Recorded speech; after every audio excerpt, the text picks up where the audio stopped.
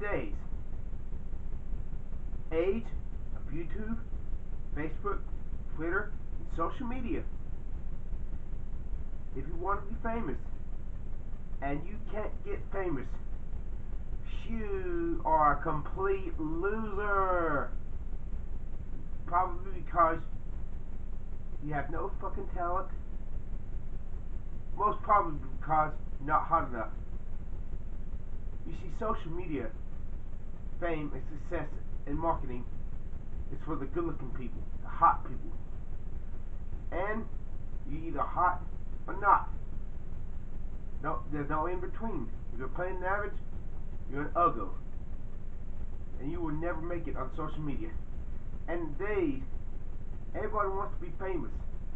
Hell, I want to be famous so I can get money, so I can get stem cells. But it ain't happening. It ain't happening. I'm ugly. I'm a no talent motherfucker. I'm a frustrated rapper. I'm just not good enough, and my stroke made it worse.